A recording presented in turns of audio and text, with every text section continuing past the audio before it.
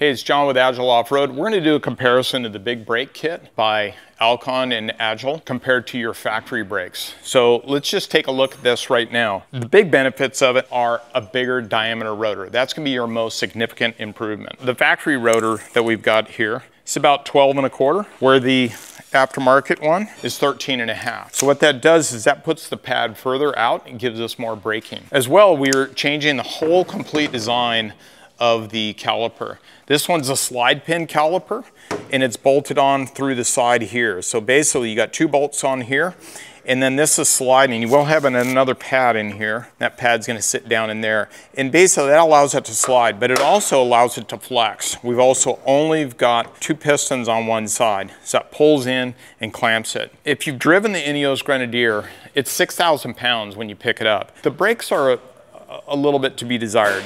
For sure, in my opinion, one of my bigger complaints when I ran the Nora 1000 were the factory brakes. We did run these in the Nora 1000, so they did work well, but I did feel like there could have been better solutions for it.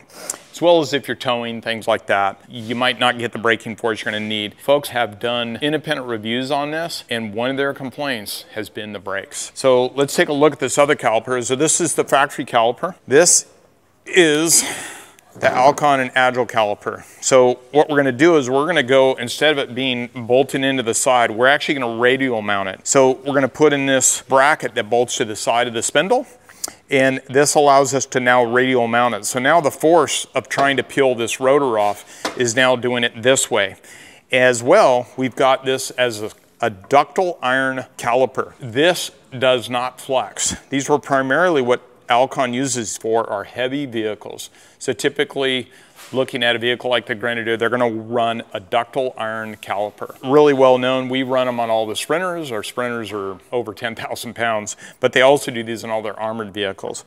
As well, you're gonna get a better pad content and a little bit larger pad. There's not a significant increase in the pad design or a pad surface area. You can see here, here's a factory pad from INEOS. You can see it's a little bit narrower. Not only narrower this way, but also narrow that direction. Not as wide. So this one definitely has more, but the material on this is gonna give you a much, much higher clamping force. With that ductile iron caliper, you're gonna get a superior clamping force on there. Where I really notice the improvement is when I'm driving slow. Like when you're dropping in something really steep, you're just crawling the vehicle, you can really modulate that speed. As well, high speed stopping. So the high speed stopping, I feel like the Grenadier has much more braking force for me. I feel a lot more confident driving this. And then you can see here the rotor and how much bigger this rotor is. We've also got a little bit more width on this rotor as well. So this rotor, 1 1/4 inch.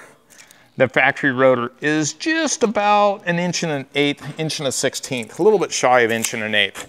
You can see that bigger diameter. And as we know, leverage is gonna be key to everything. So as we get that clamping force further out on the wheel, we're gonna get a much, much higher braking force. So let's take a look at the other parts that we're adding on here. There's gonna be some bolts. The brake lines will need to be adapted to this banjo fitting. We'll show you some pictures of that, but as you go in through the side of it, there's gonna be a banjo fitting, a couple of washers. You're gonna see too, Alcon's always use Goodrich for their brake lines. That's the same brake lines that are being used on the Grenadier. And we're only having to replace this small section right here. So it's a really, really clean setup. So as you can see, you're getting a lot larger design parts, but as well, you're getting better design parts. So we're gonna increase that clamping force on the front rotors. We're getting good material. So we shouldn't see deflection from, say, like an aluminum caliper. You're gonna run into a lot more deflection in aluminum parts, especially when they're bolted together, and a far superior pad. So all these parts, we do have them available. We also are covering all of the replacement parts, all the way down to brake hoses, banjo fittings, and all that. So those can either be purchased here at Agile Offroad or even through Alcon's headquarters here in North Carolina.